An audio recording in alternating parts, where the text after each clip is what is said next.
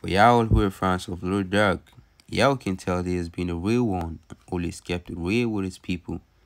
Despite his journey to fame, Lil Durk hasn't forgotten about the people he was riding with from day one, dead or alive.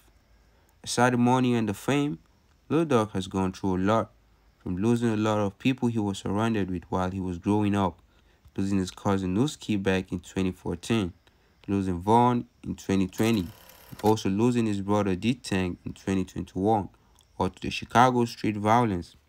On this video, we're going to talk about the short story of Tayski, that was one of Lil Durk's close friends while growing up.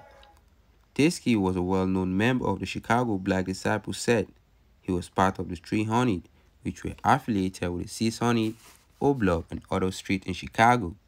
Both Tayski and Lil Durk became part of the 300 at a very young age. They were also known as Taytown, which was located on the 64th Street in Chicago. Before being named Taytown, the street was formerly known as D-Town, until the passing away of their active member, who goes by the name Dontay, but popularly known as Tayski. After Tayski passed away in July 6, 2011, the street was named after him to Taytown. Tayski was one who was very close to Lil Durk, and both started their music journey together. That's why he called Lil Durk to see that Tayski is no more alive, to see how far he made it. On the 6th of July 2011, two men were inside of a car while waiting for Tayski since he was a target.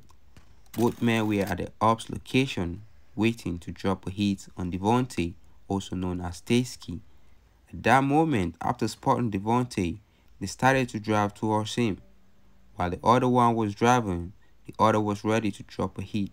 Soon after, Tayski got hit by one of the men and they all drove off. After that moment, Tayski was still fighting for his life.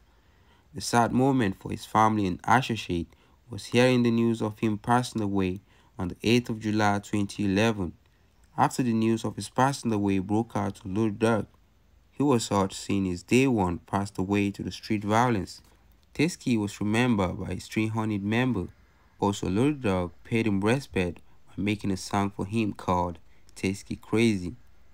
Lil Durk kept losing so many people close to him to the street violence. Until this day, he still mentions Tayski to give him respect in most of his songs. He was one of the few people who was writing for Lil Durk since childhood. Rest in peace to Tayski.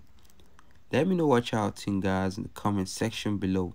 Drop a comment. Also, guys, if you want more videos like this, then be sure y'all subscribe to OTF Music TV. Also, hit the bell to stay connected.